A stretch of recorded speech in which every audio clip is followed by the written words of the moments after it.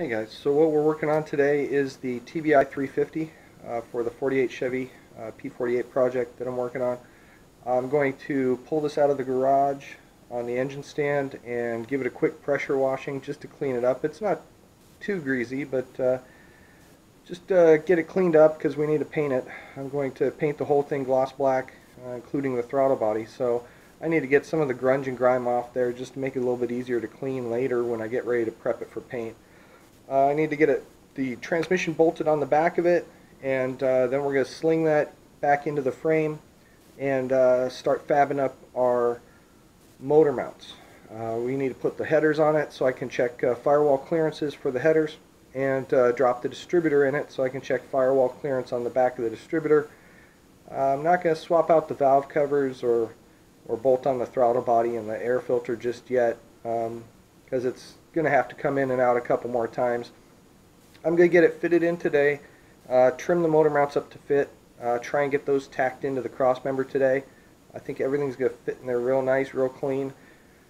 And if I can get all that done today, then I'm going to yank it back out, and tomorrow we're going to fully weld everything. I've got to get all my welding done in the morning before it gets too hot in the afternoon here in the garage. So, in order to get all that done tomorrow, I got to get working today. So, let's get to work.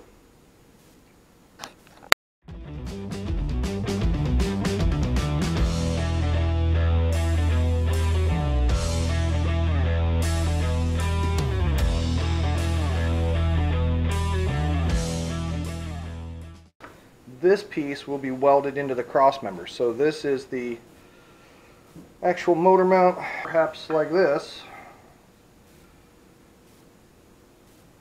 into our cross member.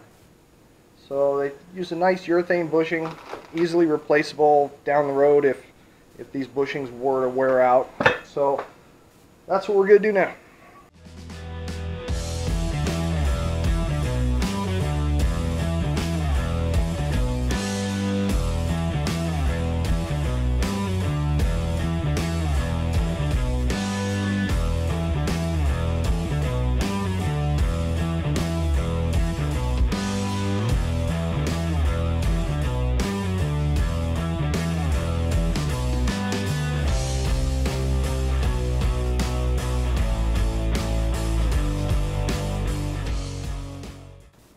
This is going to be our engine height.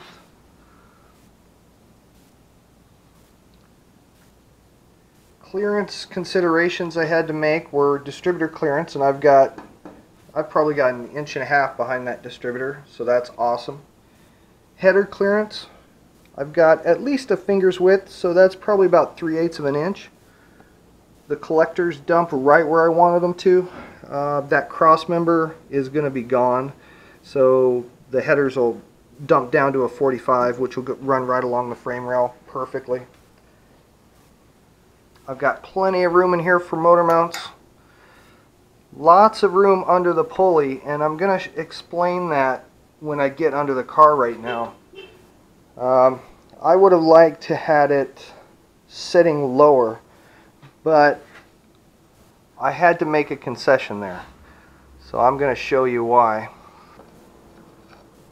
So in order not to crush the oil pan or rip the bell housing out of the transmission, I made sure that the bell housing here was the lowest point, level with the cross member. That way our oil pan is up and protected by the cross member, so if the truck is set down all the way on the ground flat, which in this case will be sitting flat on the running boards, it won't be sitting on the oil pan. So the lowest point here will be the bell housing. And I think that's a safe way to do it. So we saw how the motor fits in the engine bay. If we look inside the cab here, forgive all my boxes of awesome parts that haven't been installed yet. So if we look in here at our clearance, you can see that we're going to have to make a little rise in the tunnel, probably about 1 inch, 1.25 inches. Just across here we'll just raise the existing plate just enough to clear the transmission, and then we'll have to make a bubble in the firewall here to clear the back of the tranny. Super minor fitment issues. I'm really excited about this. It's gonna look great, and it's gonna handle great. So there you go. Things are looking very good. I don't think I could have asked for much better than that. And just for the sake of due diligence, I went ahead and mounted up the fender, core support, and radiator, just to make sure that I didn't run into any weird clearance problem. There weren't any clearance problems, but let me show you how it looks with the radiator and fender in place.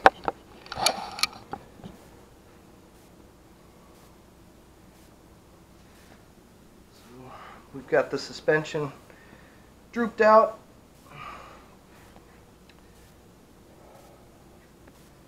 Core support's back in, radiator's in there. Plenty of clearance at the fan. Well, we're not going to run a mechanical fan, but plenty of clearance there anyway at the water pump pulley.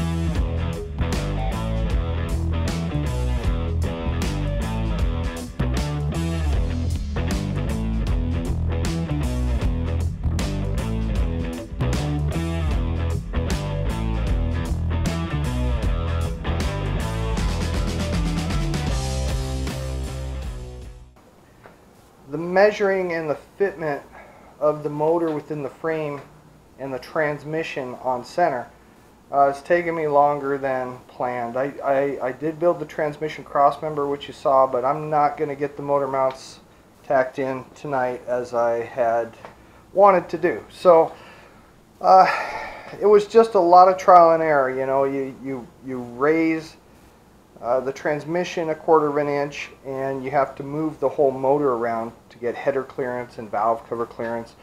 So it's been a lot of back and forth, trial and error, until I got it right where it needs to be.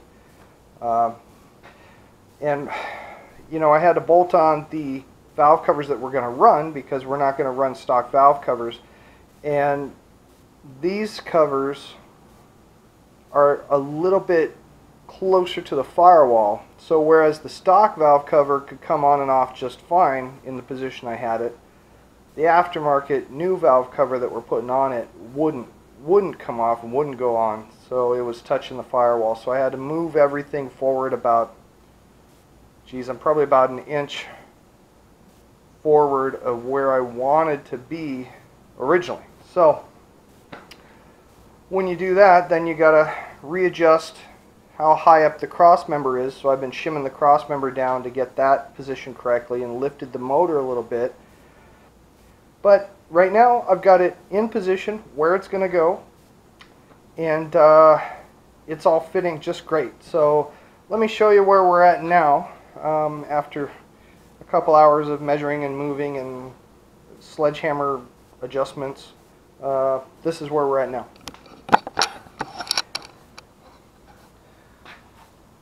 So we're now a little further forward than we were.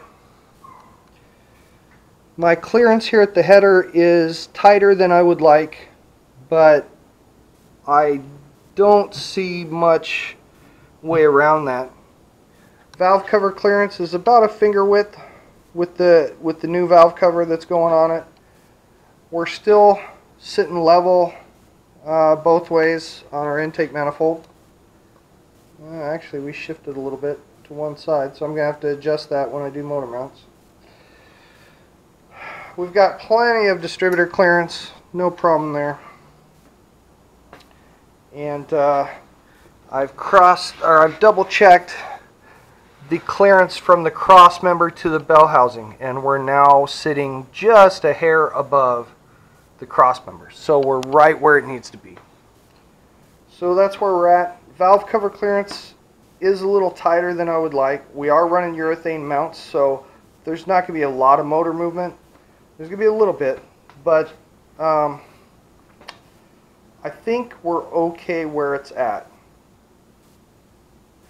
In order for me to get more clearance at the header and more clearance at the valve cover, I would have to come up and forward more. And then I'll have to adjust the transmission as well, which it's not a huge deal, but I was trying to keep it as low as possible in the frame and still have clearance of the oil pan and the bell housing. So I think that's where it's going to sit for tonight.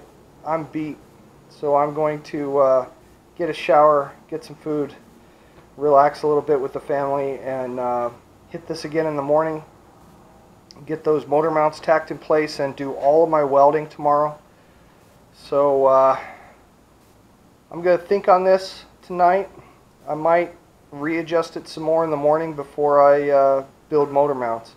My goal was to build the transmission cross member first, so I could get the transmission located at the right height before I made my front motor mounts. So that's where I'm at right now, and I'll think on it tonight, and either it'll stay the way it is, which I think is fine, or I may do some more adjusting in the morning. We'll see. But thanks for watching, guys. Sorry it's kind of a long-winded video. Not a whole lot of content today other than the cross member that I built. But we'll try and get some good video for you guys tomorrow. Thanks for watching. If you like this stuff, please click like and subscribe, and we'll see you tomorrow. Thanks.